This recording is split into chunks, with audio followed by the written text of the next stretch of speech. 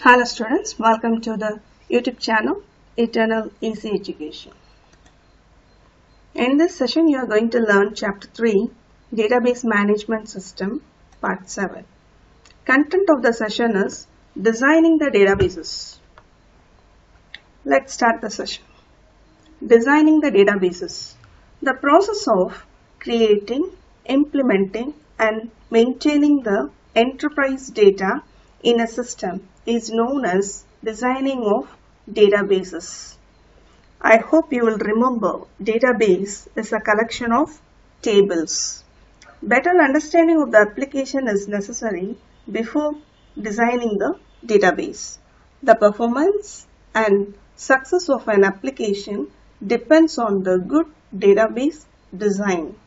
Mysql provides performance dashboard, reports and statistics regarding the design of database. The content what you are going to learn is you are going to design the database. We are not going to do in a big task, just you are going to learn what is a database, what is a table, what are the attributes in a table, how to do in MySQL using SQL statements. It is the primary phase in database design where detailed discussion about the creation of databases, tables, columns and data types is discussed based on the requirement of the application. As an end result, the model is framed to attain the expectation of the application's end user.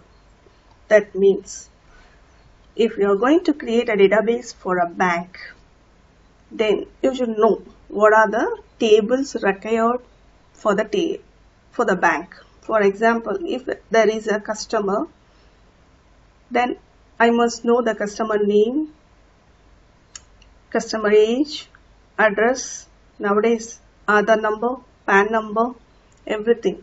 So the design for the bank is based in a conceptual design. That means theoretically we will frame a design.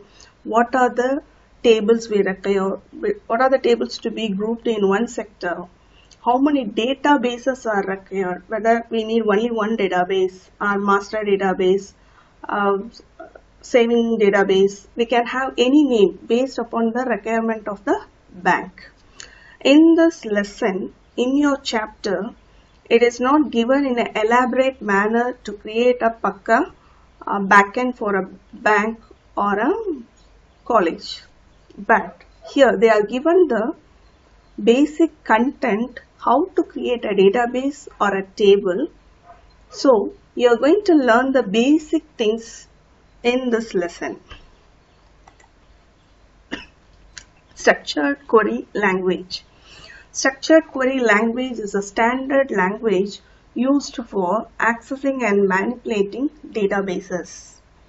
So in this chapter, SQL structured query language, you are going to learn the commands which should be used to create the database table, how to create the column, how to delete a column, how to change a column, how to delete a table, how to delete a database, how to change it, everything. What are the things we require in our database design? The 5 important categories of the SQL commands are DDL, DML, DQL, TCL, DCL. Data definition language, data manipulation language, data query language, transaction control language, data control language. So we'll see one by one. So first one is data definition language. Simply it is DDL. It is an important question for our exam point of view also. DDL commands are used to define database schema. That means the structure of the database. Also to create and modify the structure of the database object in the. Here they are given the commands: create, alter, drop, rename, truncate. used to create a database or a table, modifies the existing structure of the database, deletes the database or a table, used to rename an existing object, used to delete all table records. Let's see with the example.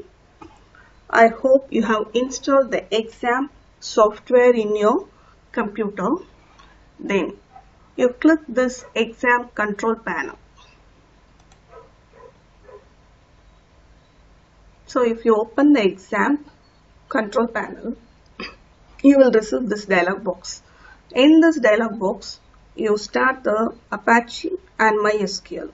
It should be in green color.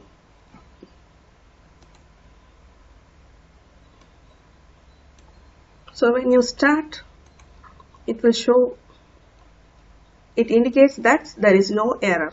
It is supporting in your system. Then you have to open a browser.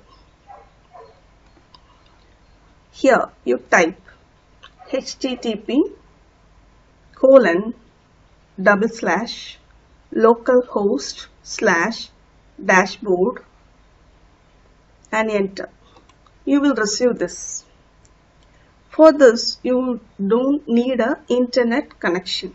You may ask, we are using a browser and we are typing here, why we didn't require an internet? I hope you have worked in your 11th standard the HTML program. Do you remember that? In your HTML, for executing your HTML program, do you require internet connection? No. Am I right? So, for working with PHP and for the SQL, MySQL, we don't need the internet. But at the end, it is deployed in the internet. It is not in your syllabus. But the reality is, it is tested and it is checked for all the parameters or the priorities which are required in a database using this tool. If we feel everything is pakka, after that it is deployed in the internet. You will learn this in your higher studies. Now we'll learn what is in your syllabus. So to learn in your syllabus content, we have to install the exam.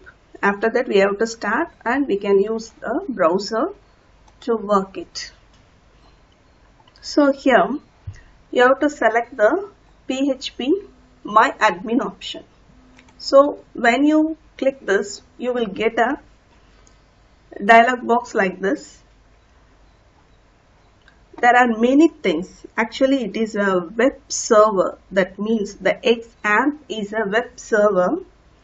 The usage of the web server is more. I'll explain in next video.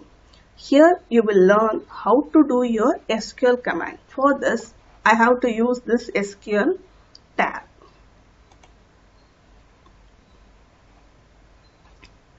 So this is the place where we are going to type and execute the SQL command queries. So first command is how to create a database. Before that, we'll see what are the database present here. For that, we have used show databases. So it is showing the database which are present here. Information schema, MySQL, performance schema, PHP MyAdmin, sample DB test. So these are the databases present right now in the system.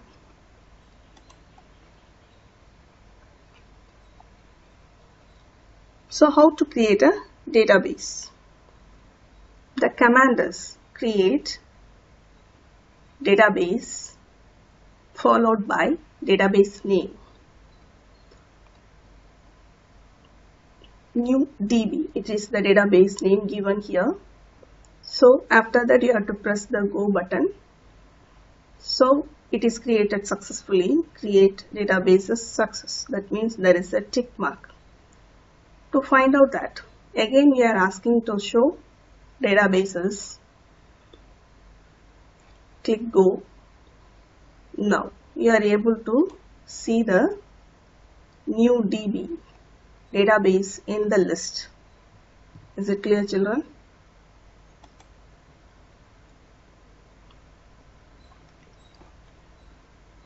Then how to create a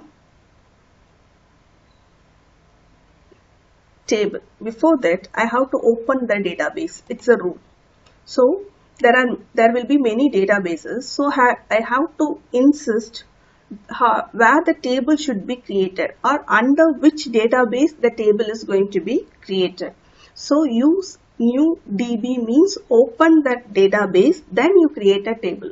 It is the procedure. Here first we have to create the database. Under the database only we can create a table. It is mandatory. We cannot create a table directly without a database. So use new DB means I am opening the database. Under that database I am creating a table.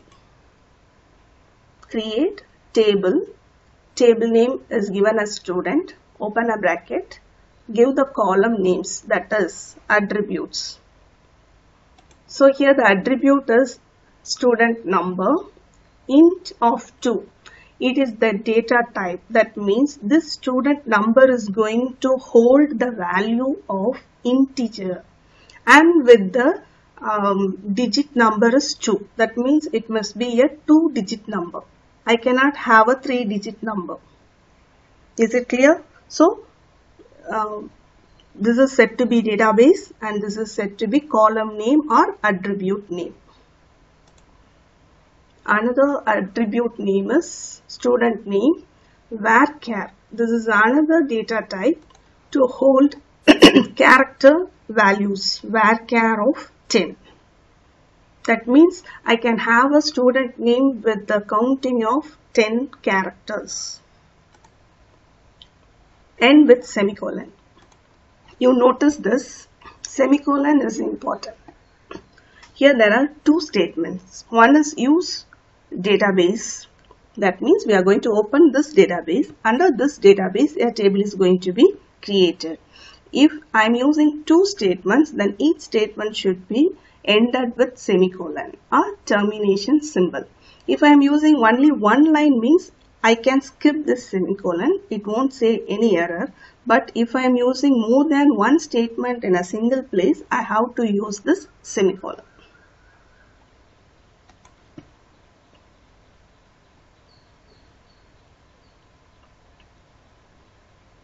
Press the go button. So table is created. Now we will check the structure of the table. That means we are going to check whether the table is here or not. Open the database. To check the table, describe DESC command and the table name. It will show the structure of the table. Can you see the structure of the table? Student, and the structure means what are the attributes present inside the table. S number, the type is, data type is int of 2, S name, varchar of 10. Null, yes means I can leave this without giving a data, that is null value is allowed. There are many things to go in deep, but I'll explain little by little.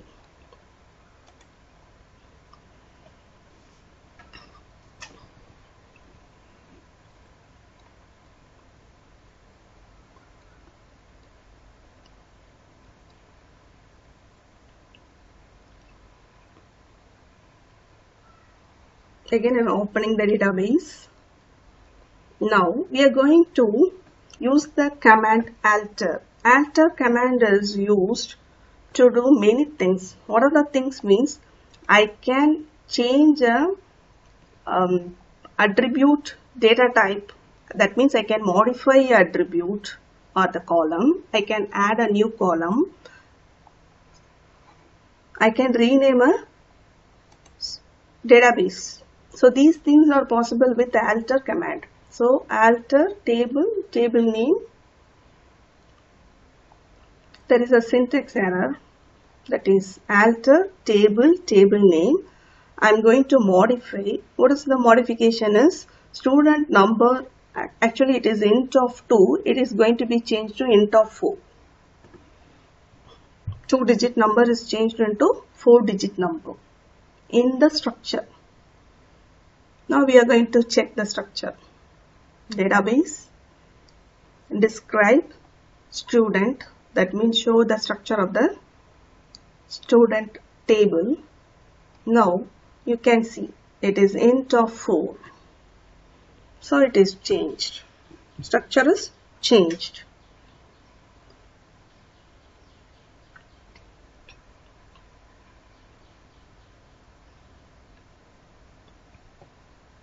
Now we'll see the next one.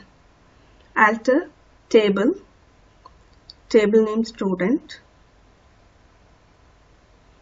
The student name is going to be renamed to another name, that is student detail. We are changing the name of the table. So I have to use the database. So use new DB database. Under that database there is a table with the name student. That table is going to be changed to student detail. Is it clear? It's successful. Now we'll check with the structure. Use database, show the structure of the student detail. Actually it was student, now it is changed to student detail. So we are asking to show the structure. It's showing the structure as number and S name. Now we'll ask to show the structure of student, the old name. It will show the error because the table with the name student does not exist.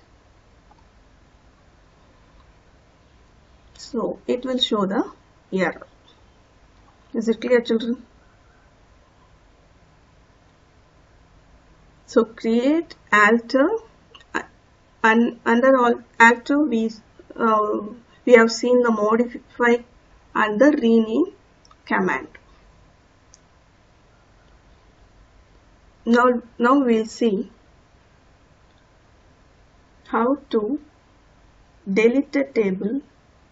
That means drop table name.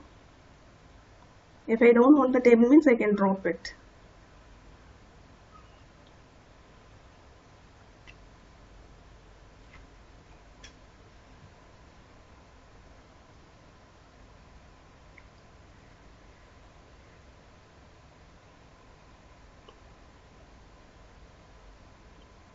After dropping the table, if we ask to show the structure means it will say the table does not exist.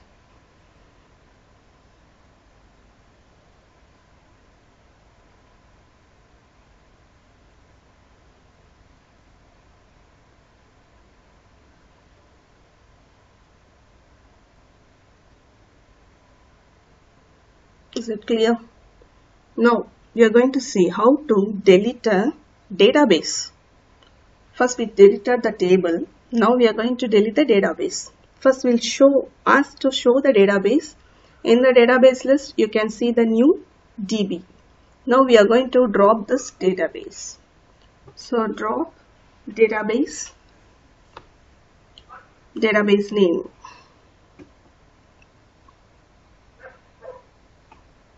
Now you see the list. It won't show the database new DB because it is deleted.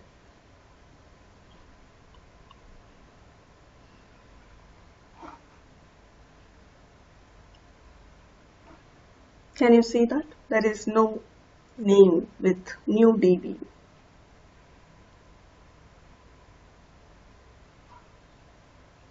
So we have learnt create, alter, drop, rename, modify. So the important thing is you have to stop the web server exam. This is important. So that's all for this session. In the next session we'll continue with the next SQL commands. Thank you for watching this video. If you like this video, subscribe this channel to watch the upcoming videos. Thank you. Have a good day.